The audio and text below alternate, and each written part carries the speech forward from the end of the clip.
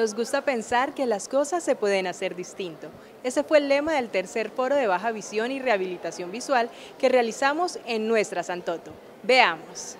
El día de hoy estamos celebrando el tercer Foro Nacional en Baja Visión y Rehabilitación Visual, que busca trabajar por visibilizar el tema de baja visión como un aspecto prioritario de salud pública en las políticas y más específicamente en el Sistema Nacional de Discapacidad.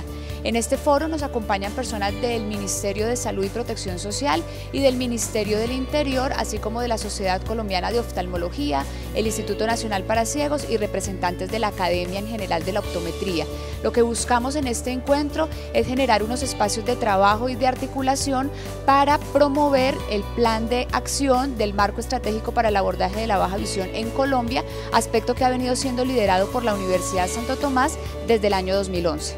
Creo que ha sido muy importante el ejercicio de articulación que ha hecho la Universidad Santo Tomás desde la facultad y desde el centro asociado, porque realmente han permitido llegar a los territorios, articular con todos los sectores, incidir en visibilizar la baja visión a nivel de los comités departamentales y municipales, y la presencia de la academia es fundamental. Y pues la invitación súper importante, porque la academia pues hace parte de este proceso de transición que se ha venido manejando desde el año 2016, del Ministerio de Salud al Ministerio del Interior.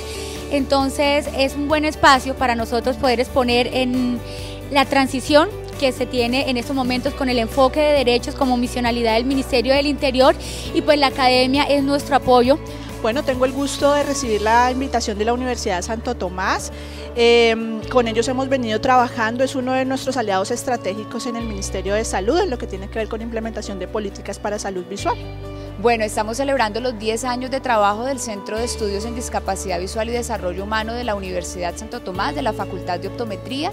Este centro básicamente trabaja por mejorar las condiciones de vida de las personas con baja visión y discapacidad visual en Colombia a través de proyectos de investigación, de intervención social y de sensibilización. En la Universidad Santo Tomás y en la Facultad de Optometría estamos comprometidos por mejorar las condiciones de vida de las personas con discapacidad visual en Colombia, y por eso seguimos promoviendo acciones de investigación, de intervención y de proyección social.